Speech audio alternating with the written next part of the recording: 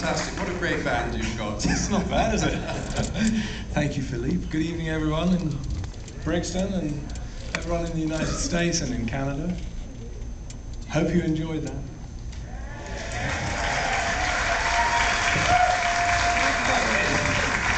Yes, yeah, it is. It's great. do you think the DVD captures the magic of the concerts, and particularly? I think so. I think it's fantastic. There's a real sort of sense of excitement about it, isn't there? Yeah, I mean, I certainly enjoyed it from back there.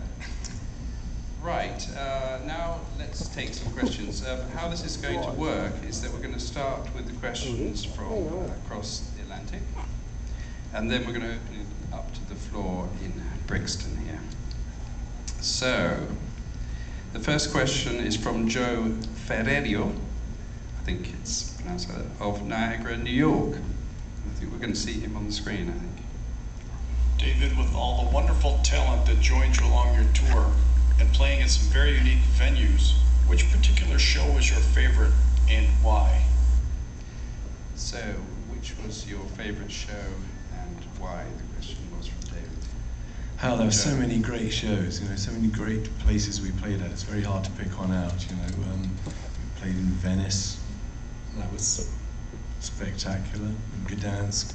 We played New York City, we played at Radio City Music Hall, which is an old favourite. It's a fantastic place. There's a great old steam curtain that we used at a midnight show with Pink Floyd back in '73 or something that we managed to use again this time. And that was also the first show that we had David Crosby and Graham Nash come along to. So that was a really special moment for me. They were great. We rehearsed in the in a room that there's a picture of somewhere, which is all tiled, and it was the elephant room. It was where they had these shows. They had an elephant coming on stage at Radio City Music Hall, and this was called the elephant room, where they kept the elephant. God knows what it smelled like in those days. That's that picture that looks like it's in the loo, the Yeah, toilet. Right. with me and Nash, of course, rehearsing. Great. Okay, well the next question is from George Gipe of Baltimore. Gipe? Gipe, is it? Jipe? Jipe. I don't know. Jipe. Right, and we're going to see him on the BT now. Castle Lorizo was a big inspiration for On an Island. Have you been anywhere recently that may have inspired any new music? So, Castellorizon, do you pronounce it like that? Castellorizon, yes. I've always wanted to. It's from the Italian, Castello Rosso, Of course, Red yes. Castle, as So, you know. yes. How many years have you done?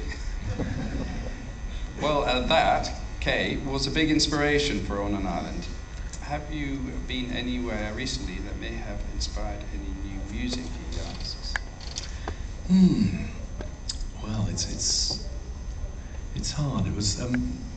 I must say that the moment that is described in that song, you know, in the song On an Island, which was on that Castellorizzo, and the opening piece with the guitar.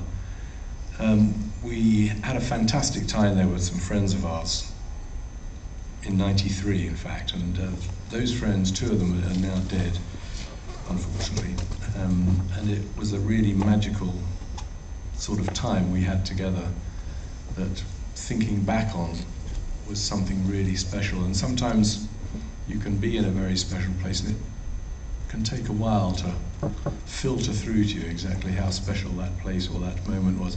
But I have to say, it's actually more about the people than it is about the place, although it is a fantastic place. Okay, well the next one is... Did I avoid that question sufficiently? Yes, I understand. Right, the next one is from Rudders, Mark Rudkin of Burlington, Ontario. Rudders. We've heard of him. Greetings from Ontario, Canada, David. This is Rudders from Burlington. My question is, excluding past and present bandmates, If you could invite one musician to a dinner party, who would it be, and briefly, why? Thank you. Right, who would you invite, past or present? One musician. It's a bit... Excluding me. bandmates. I couldn't do that. Be a bit sad when it's just one musician. Yeah, it'd be terribly sad. I mean, I don't think I could do it. I would definitely want to have these bandmates, some old bandmates too, maybe. We did it last week, in fact, Phil, didn't we? We round the sat old out campfire. round a campfire. You cooked. Cooking burnt meat on a fire, and talking and carousing a little bit into the wee hours. That'll do it for me. Sorry. Yeah, that's a good answer, yeah. That's all right. Right, next one is from Susan Neighbors of Carson City, Nevada. Hi, David. I would like to know, what type of music do you listen to? For instance, what CD is in your car stereo right now? What CD's in the car stereo right now? Yes. You want the truth? No. It's Joan Jett singing "I Love Rock and Roll." Oh. You won't believe that. It's, my daughter loves it. She has a CD of rock and roll tracks, and she sings that when she's 5. She sings that one out. That's fantastic. Also, I'm listening to Amy Winehouse a bit at the moment, and a strange record called the Mexican Institute of Sound. Oh, fantastic. Must be good. Latin, Great. poppy. And no Sex Pistols then? We do sometimes, but not at the moment. These things are on rotation. Was that because he had, that T-shirt? No. I hate Pink Floyd. No, I listened to him because he had that T-shirt. It's clever though. He said he didn't mean it. No, of course he didn't.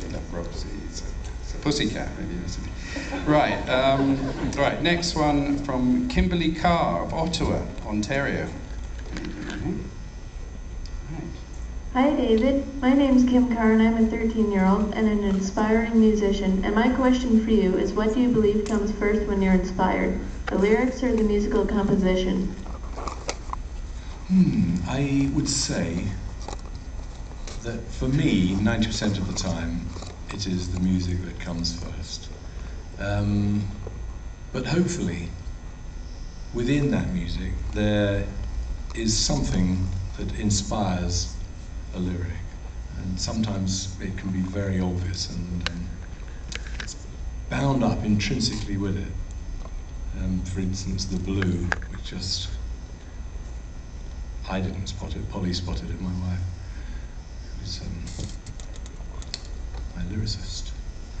And she spotted it first, and I just had to say, well, that is, nailed it. That is exactly what that one is about. It's about the deep blue sea and various other aspects of that.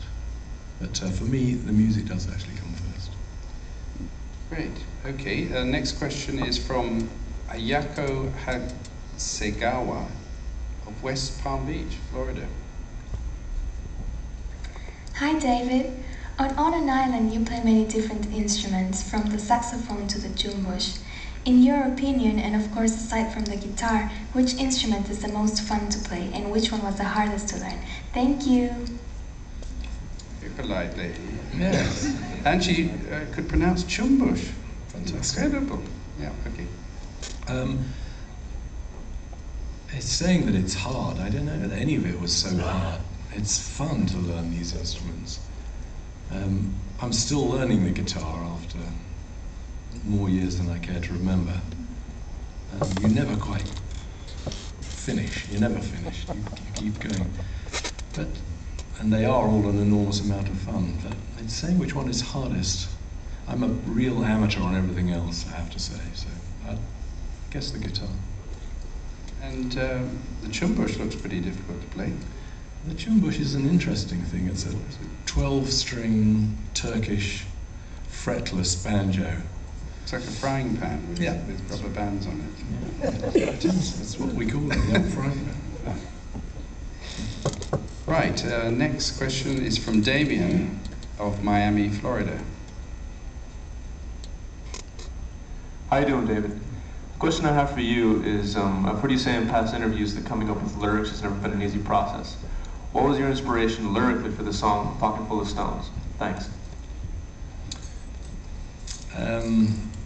Well, as I mentioned briefly before, I am in a writing partnership with my lovely wife Polly, and she wrote the words to that song, and I've been in some good writing partnerships really in my time, a couple of people who aren't bad at it. You'd have to ask Polly. Sorry, I know you were a long way away, and but Polly's out there. Can we? Okay, moving swiftly on. Right, we don't have a VT for this one, but this is from Mike Petersell of Shelton, Connecticut.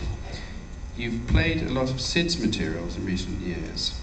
Has this been a conscious effort to keep his legacy alive, or is it just that you like playing the music? It's a bit of both, I guess. They're lovely songs, they're great to play, but I do feel a little bit of a sense of responsibility towards sort of keeping his legacy alive. I mean, he doesn't frankly need my help, I don't think, too much. People love to hear his stuff, and I mean, it's pure joy to play something like Almond Lane with Bowie. It's just fantastic. And there was an occasion on the tour when we got to, was it Clam, a place called Clam Castle in Austria, which was just a few days after Sid had died, and I did, rather off the cuff, sing a song of his called Dark Globe, which includes the lines, "Won't you miss me, won't you miss me at all?" And I have to say I do miss him a bit. So. Yes, no. Yes, that was, we didn't know you were going to sing that, you hadn't rehearsed it. And luckily you didn't ask us, because it's fiendishly difficult, but you did it incredibly well, and it was a very moving moment, so well done. Right, we have a BT here, and it's from Gabrielle Childers of Winthrop, Washington. Hi, David. Could you choose 4 of your compositions that might best represent the evolution of David Gilmour, the man and the musician, over the last 4 decades, 1967 through 2007? Thank you. That's a big ask. It is. Good luck. See you in a couple of hours. Well, first of all, we must quibble over the maths. 60s, 70s, 80s, 90s, 2000s. 5 decades? That was 4 decades? Hey, let's not. Sorry, you don't want to own up to this stuff. You know, it's a very tough one, that one. Fat Old Son's one that I very much like. I still really enjoy playing from way back then, which would cover the 60s, I guess. The 70s, Shine On You Crazy Diamond, which, you know, we all knew the moment that phrase dong, ding, dong, dong, popped out of my guitar one day that we were onto something. That's still a great moment whenever we play it. I love playing that riff. Yeah, it's really good. Sorry.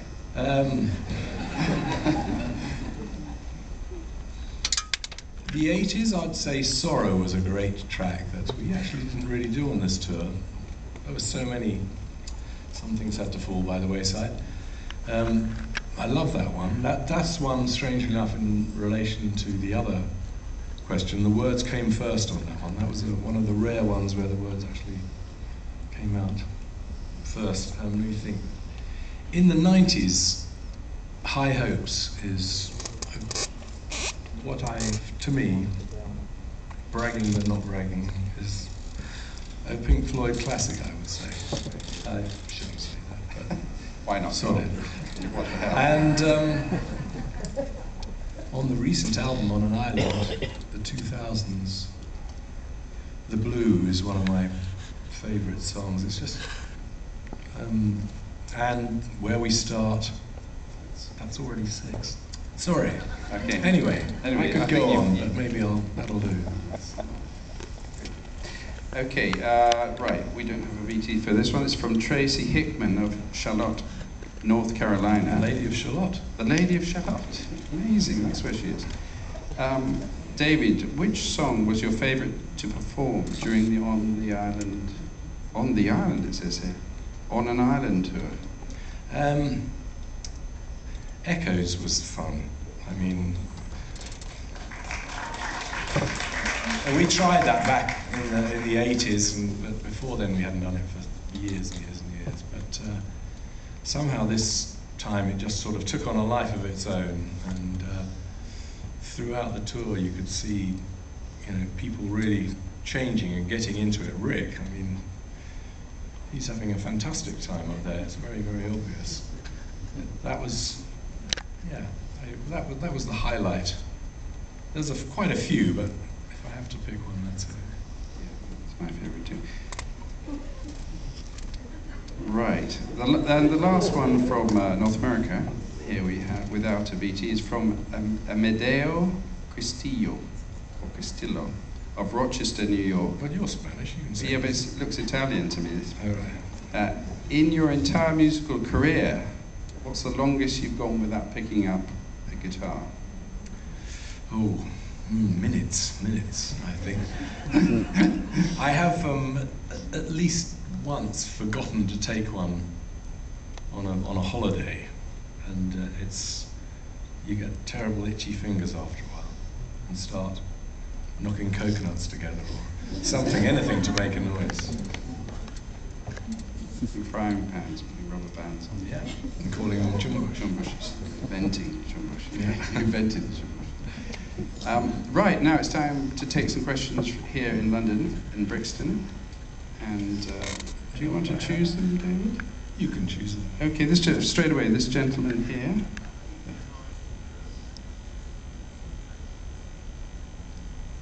Right, how many guitars do you own? And which is your most treasured possession? Presume guitar. There's over 100 guitars, most of which are in storage and which I don't really use that much. One of these days I'm going to get around to selling a few of them, but there's 20 or so in constant usage. The Black Strat obviously is pretty well my favourite, and an old Martin D18 1945 I play at home all the time. Yeah, there's a black Gretsch Duo Jet, which just is beautiful as well. Lots of them are great. Okay, this lady here, please, the second row.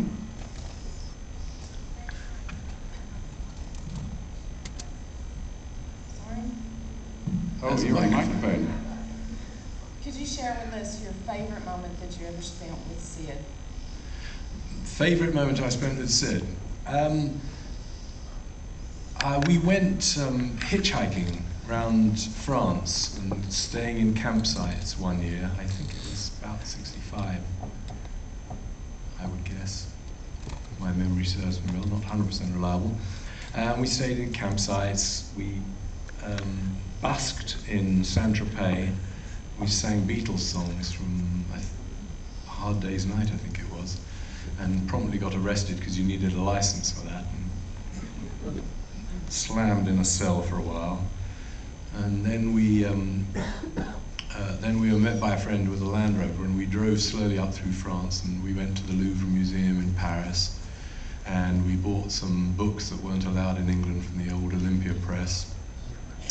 And we sat in a campsite outside Paris in a tent with a torch, reading them to each other, and so on and so forth, and then got terribly nervous as we smuggled them back into England. We had some great times. That was long before Pink Floyd.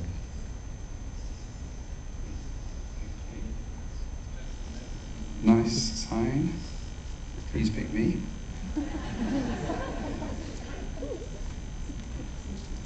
Hi Phil, hi David. Peter Tattersall from Brixton, so may I say a very warm welcome to Brixton. Thank you. Okay. Have we met before? Yeah, about 10 years ago. I was fascinated to hear you talk about how you would like to dismantle your guitar and change the neck and change the pickups. And I know that, well, Pete Townsend liked to, from The Who, liked to dismantle his guitar and they'd take the neck off by smashing it up and down on the stage. And he was successful, but I imagine you were more successful about putting your guitars back together again. So I'd really love to know how changing the neck and the pickup improved the feel and the sound of the guitar for you personally. Funnily enough, I did actually go around to Pete's house, and he did have a massive box full of bits that he'd collected from broken fenders. He very generously gave me quite a few pickups and bits and pieces.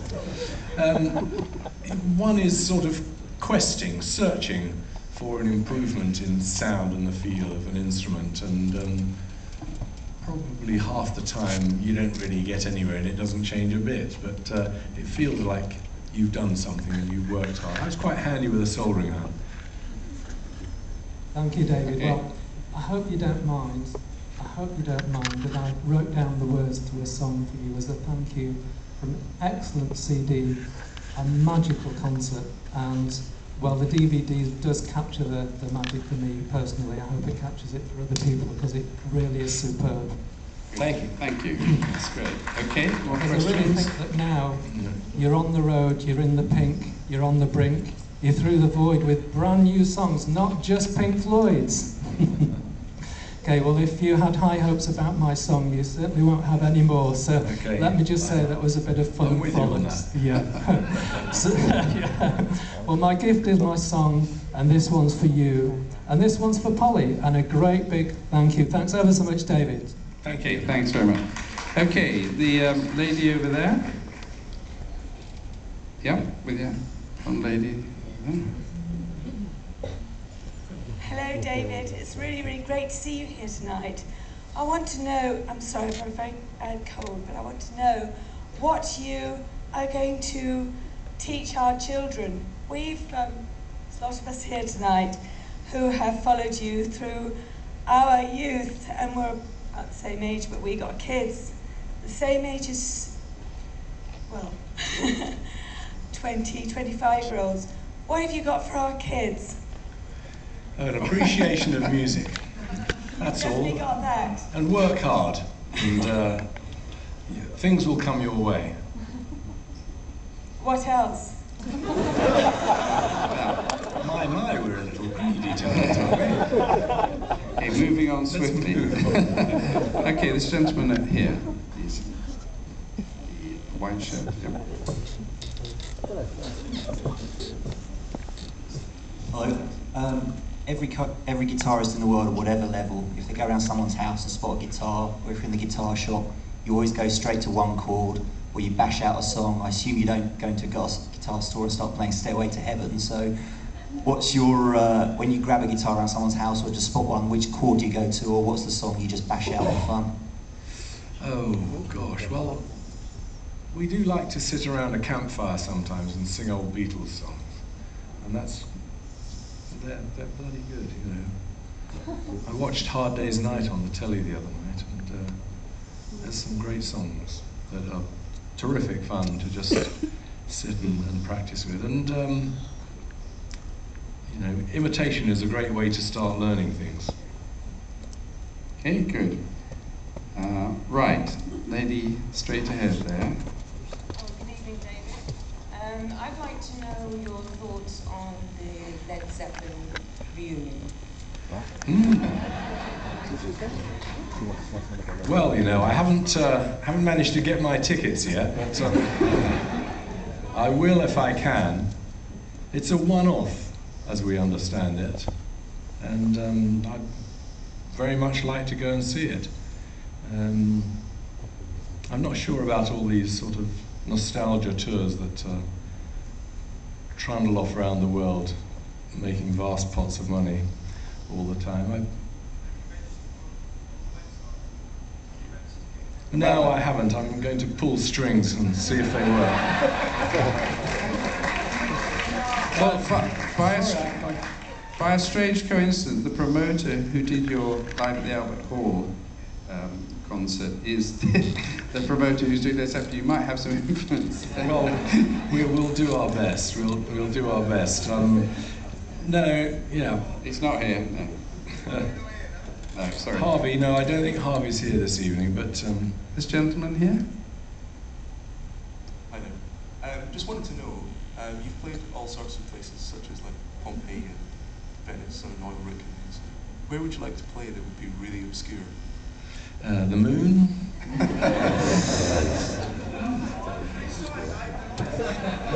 Well, the dark, otherwise you wouldn't be able to see the lights. That's very good. Okay, this gentleman over here. Thanks, David, and thanks, Phil. I'd just like to say thanks on behalf of the bloggers for letting us into your world over the last nearly 2 years. My question is related to Phil in a way. Phil's buddy Brian Ferry recently released an album of covers. And I was just wondering, if you were to release an album of covers, what would be your first 3 most put down tracks? Thank you.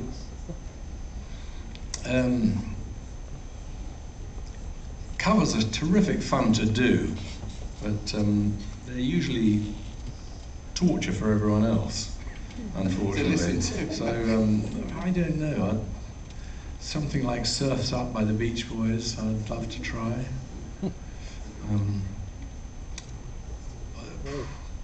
No, you got me there. How about? We did do Crazy by Niles Barkley at Soundcheck quite a lot. That was really good fun, I felt. That was great. Yeah. What about any Crosby, Gills and Nash? Well, we could do Teach Your Children for that lady over there.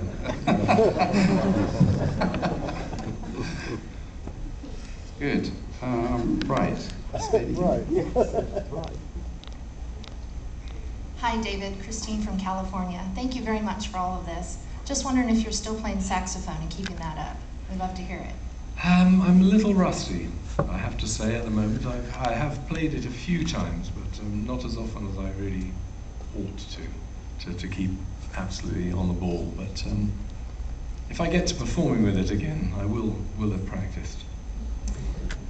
Good. Well, thanks, everybody. We've got to finish now, but just a reminder that the evening isn't quite over yet. There's still a lot more to see on the documentary and a very special extra bit that you're going to see. And let's not forget that you can get the DVD on Tuesday in North America.